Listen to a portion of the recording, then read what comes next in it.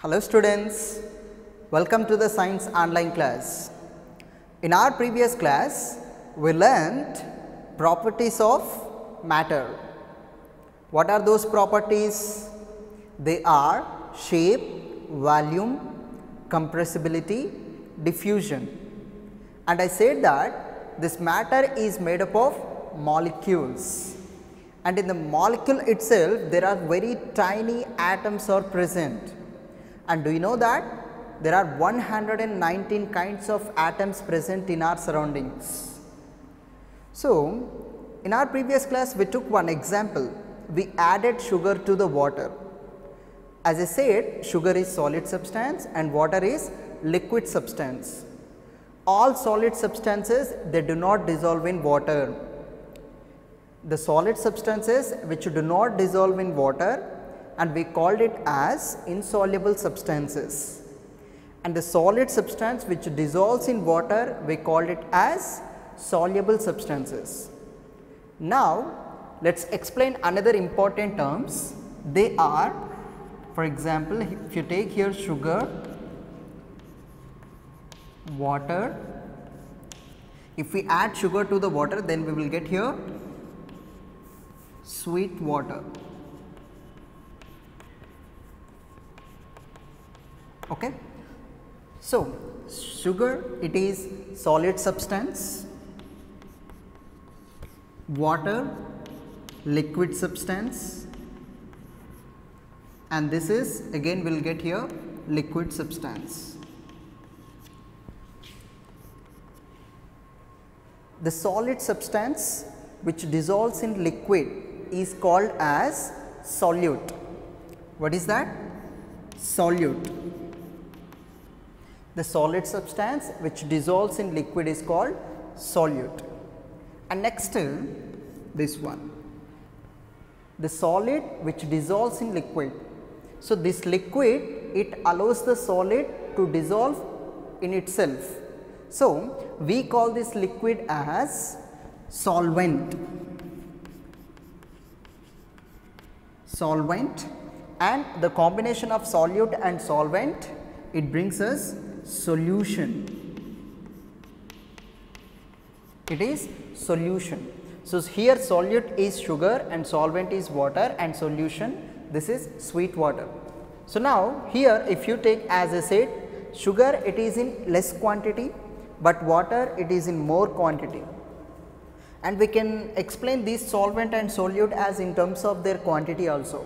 So, that the substance which are in less quantity in the solution, we call them as solutes, and the substances which are in high quantity in the solution are called as solvents, and the combination of solute and solvent, it gives us solution. Here sweet water, it is the solution. And now, as I said that when we add sugar to the water, after some time that sugar disappears from the water. So, what could be the reason? We already discussed in previous class that sugar particles, they occupy the space between the molecules of water, okay, with that. And now, so solids, they can be dissolved in liquids, and some solids, they do not dissolve in liquids. And now, let us take liquids in water. Liquids in water. You may say that, sir, water is also liquid.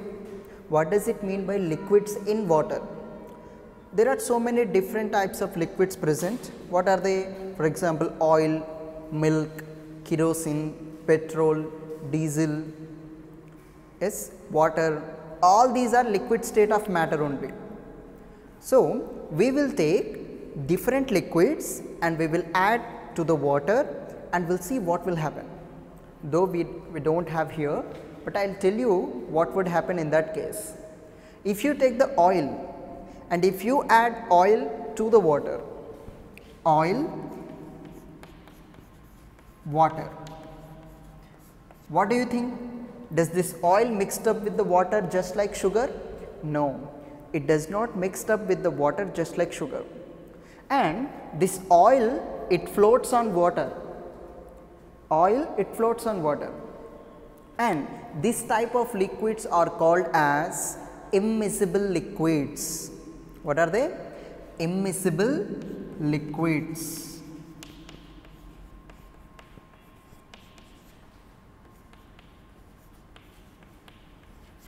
So, oil and water, or kerosene plus water, or any other oil plus water. If you take in this way, these liquids, they do not mix up together. So, we call these liquids as immiscible liquids. And now let us take another one. For example, if we add milk to the water, do they both mix up or not? Definitely they both mix up together. Here we call these two liquids as miscible liquids. What do we call here? Miscible liquids.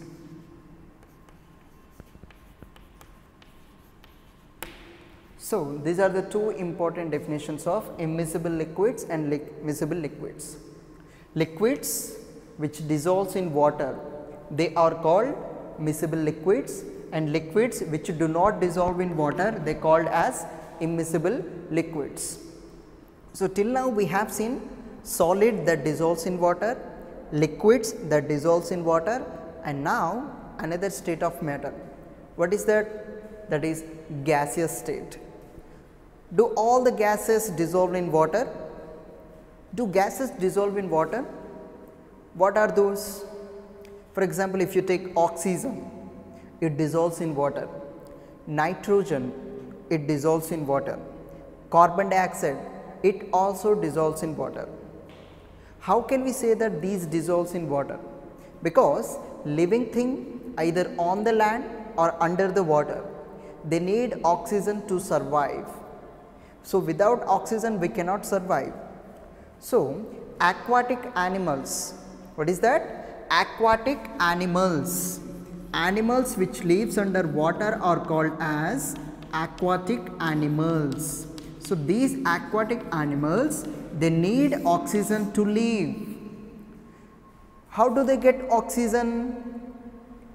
This oxygen dissolves in water, and the oxygen that dissolved in water, they absorb through the water.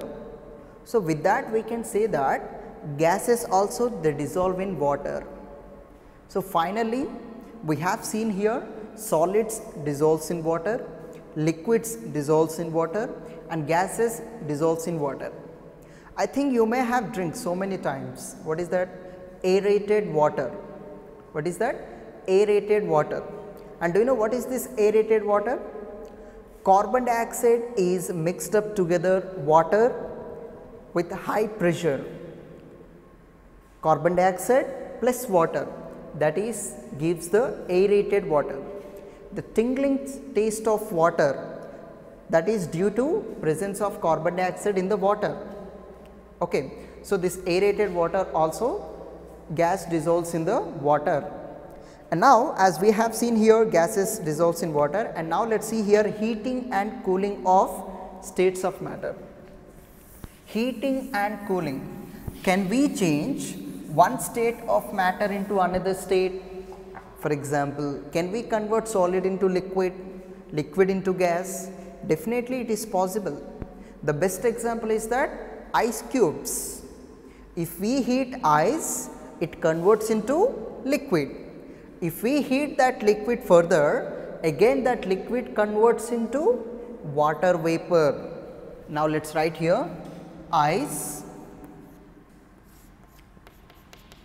After heating, it converts into water, and continuous heating of water will get here water vapor. Water vapor. When water boils, observe that the surface of the container, top of the surface, gases they comes out from the water. That gases are nothing but water vapor. So, water has been changed into gaseous state. So, ice, this is solid state, water liquid state, water vapor, this is gaseous state. and again we can convert this water vapor into water also. If water vapor cools, if we cool water vapor, then it converts into water, and if we further cool water, again it converts into ice. Water can be converted into ice easily, we know that, but how can this water vapor can be converted into water? There are so many daily life situations we can notice. What are they? For example, if you take out the cool water bottle and immediately on the outer surface of the water bottle, water droplets forms. These water droplets, what do you think? How do they form these water droplets? These water droplets are formed due to water vapor converting into water. Do you know why this water vapor converts into water? Because when it comes into contact with the cool surface, then water vapor converts into water. And do you know what do we call this process as? We call this process as condensation. We call this process as condensation. Water vapor changes into water is called condensation. Okay, and now water changes into ice is called freezing. It is freezing. Next, ice can be converted into water.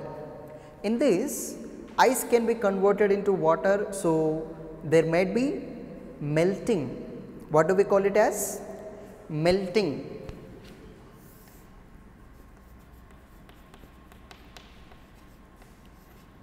Okay, ice melts and it becomes water. And now if we heat water further, it changes into water vapor. What do we call this process? There are two possibilities in this situation. Water can be converted into water vapor. The first possibility is that when we heat the water continuously, water boils and it changes into water vapor. And second possibility, in the second possibility, we need not to boil the water. At every temperature, either it is 1 degree Celsius or 25 degrees Celsius or 30 degrees Celsius or at our room temperature, water changes into water vapor automatically, and we call this process as evaporation. That is evaporation.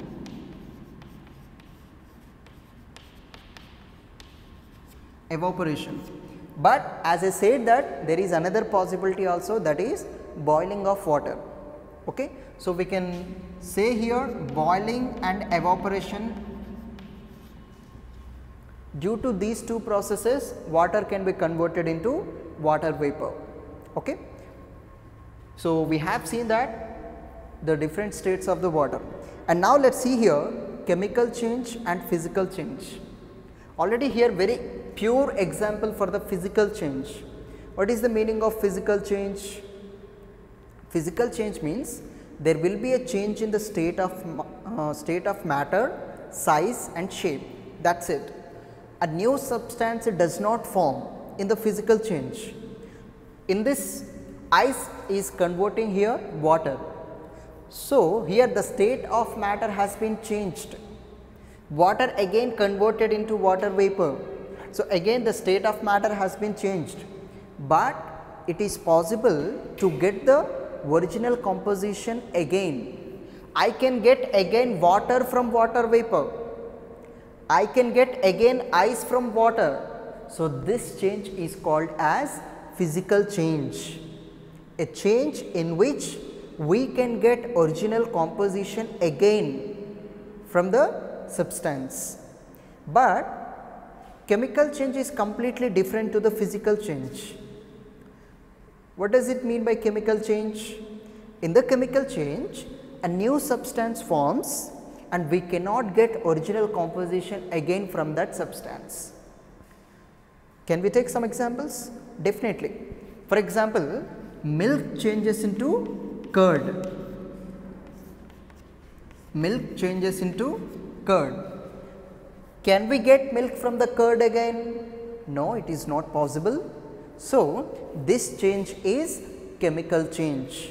And not only this, burning paper, burning paper, it changes into ash. Can we get paper again from the ash? No, it is also not possible. So, this is also chemical change. In the chemical change, a new substance forms with different properties. But in the physical change, though a substance forms, we can get original composition again from that substance. Okay? In the physical change, there will be a change in the state of matter, size and shape. And in the chemical change, there will be a change in the smell. There will be a new sound produced while during the chemical change, just like burning firecrackers. When we burn the firecrackers, it produces sound. What type of change it is? It is chemical change. Okay. So, these are physical and chemical changes. So, now let us see here some multiple choice questions, blanks, and now true or false. We will solve this. With this we will finish the lesson. The first one, matter is made of tiny invisible particles called. Matter is made up of very tiny invisible. What is the meaning of invisible? Invisible. Visible means which can be seen. Invisible means which cannot be seen. We cannot see that. So, what is that answer here? Here 3 options are present: atoms, molecules, compounds. You may think that maybe atoms, but here matter is made up of molecules, and these molecules further classified are divided into atoms. Okay? These molecules also have atoms. Atom is the smallest unit of the substance. Okay? So, matter is made up of molecules, and molecules also we cannot see. So, here the answer is molecules. Now, the second one, this has a definite shape and definite volume. What is that definite shape and definite volume? For example, if you take gas, it neither has a definite shape nor definite volume. If you take liquids, okay, liquids have definite volume, but it does not have any definite shape. But if you take the solids, solids have definite shape and definite volume, they both have. So, here solid is the correct answer. Now, third one, a solid that dissolves in a liquid is called, as I already take the example as sugar plus water. Sugar dissolves in water, a solid that dissolves in liquid, and what do we call this solid? That is solute. Okay? And the answer is here solute. Which one is an immiscible liquid? Immiscible liquid. So, it does not dissolve in water. What are these here? Spirit. Spirit, it mixes up together with the water. Spirit dissolves in water. Second one, alcohol. Alcohol also dissolves in water. And drunkards, they mix water with the alcohol. So, because these two are miscible liquids, they can be, alcohol can be dissolved in water. Third option is oil. So, whatever the oil you take, they float on water. Oils, they do not dissolve in water. So, here the answer is oil. Next, fifth one, a physical change is a change in. A physical change is a change in state of matter, size and shape of the matter. So, here the answer is, we have first option size and shape, this is correct. Second option state of matter, this is also correct. So, the answer is both and option C. Sixth one, chemical changes are irreversible. Can we reverse? Can we reverse this? We cannot reverse this process. We cannot get milk from the curd. So, chemical changes are irreversible. Physical changes are reversible. We can get again water from the water vapor. We can get ice from the water. So, this change is physical change and this change is chemical change. So, chemical changes are irreversible changes. Now, the next one is true or false. The first one, things in the world, whether living or non-living, are made up of matter. Yes, whether they are living or non-living. Plants, are they living things or non-living things? Plants are living things. How can we say that whether a living thing or non-living thing, any object or any person? For example, if we take human beings, we can walk, we can move from one place to another place, and we have so many systems present in our body. Circulatory system, yes, so nervous system, muscular system, digestive system, but all these are not present in plants, but still respiratory system is present.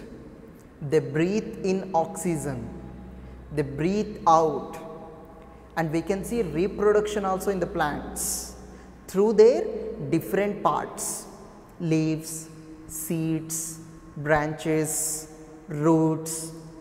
So, though some properties are not satisfied by the plants, but still they are living things because they can reproduce and they have respiratory, they can breathe in and they breathe out. They breathe in carbon dioxide, plants breathe out oxygen, and we use that oxygen. Okay. Now, here what is the answer? So, either they are living things or non-living things, and if you take this chalk piece, as I said, chalk piece is a non-living thing because it cannot move itself. Okay. So, this is a non-living thing and it does not have any systems present in it. So, this is non-living thing, though it is a non-living thing, it is made up of matter, and matter is made up of molecules. Matter contains of molecules. So, now here the answer is true, the statement is correct statement. Second one, atoms are the building blocks of matter. Yes, atoms they are the building blocks of matter. So, due to the atoms, matter exists. If there are no atoms, matter does not exist.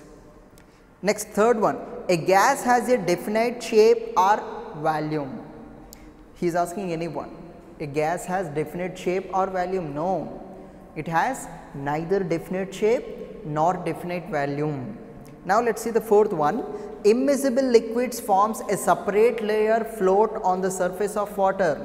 As I already said that if we take oil and water, okay, oil, water, so this oil floats on water, it has a separate layer on the water. So, these two liquids are immiscible liquids. So, this statement is correct. Now, fifth one, the tingling taste in aerated drinks is because of carbon dioxide. Yes, due to the presence of carbon dioxide in the water, and this carbon dioxide is mixed up with the water in the presence of high pressure. So, with that water gets a tingling taste. Next, sixth one, in a chemical change, a new substance with new properties is formed. Yes, in chemical change, a new substance forms which is irreversible change, and that new substance also have new properties, not from the previous substance. But physical change is completely different to the chemical change. So, with this we have finished our lesson. Let us recall what we have learned in this class. The first one, we have seen that in our surroundings there are so many different types of objects, I mean living things and non-living things present. Either they are living things or non-living things, they are made up of matter, and this matter contains molecules, and these molecules contains atoms. And we cannot see molecules directly with our naked eyes. Okay? And based on the arrangement of the molecules and difference in the molecules, these objects or materials, matter exists in three states. What are those? Solid, liquid and gases. And these three states of matter, they have different properties. What are those properties? For example, shape, volume, compressibility, diffusion.